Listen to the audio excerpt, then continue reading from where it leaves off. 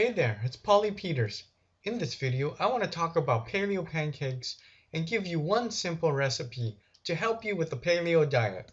But before that, I want to share with you my story about who I am so we can get to know each other better. I'm currently diabetes free and at a weight I'm happy with. I've lowered my A1C level to the point I am no longer diabetic, and I was able to stop medication.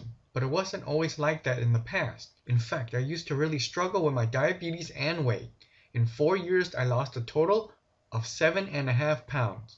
Doing vegan, Weight Watchers, gluten-free, you name it, I most likely did it. My diabetes was so bad, my doctor kept telling me that I'd get vision loss, nerve damage, and kidney disease if I didn't change. But then I discovered the paleo diet. I wish I learned about it before I got sick and gained a lot of weight.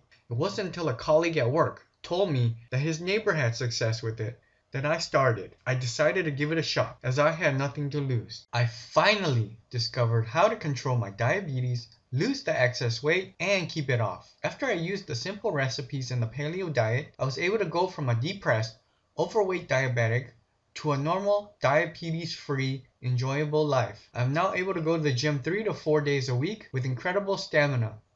Not only that, it feels amazing no longer having to take medication. The following recipe is the exact one I've been using in my diet for the last 2 years. My wish is that it helps you achieve your goal like it did for me. Now on to the recipe. Quick paleo pancakes. Ingredients: 2 eggs, half a cup of unsweetened applesauce, half cup of nut butter, either cashew or macadamia nut butter, 1/4 teaspoon of cinnamon, 1/4 teaspoon of vanilla extract, and coconut oil. Mix all the ingredients except the coconut oil in a bowl. Stir well until you have a uniform batter. Next, use a bit of the coconut oil to grease a non-stick skillet. Spread some of the batter into the skillet to form a pancake, then cook over low to medium heat. Flip after 1 to 2 minutes, being careful not to burn them.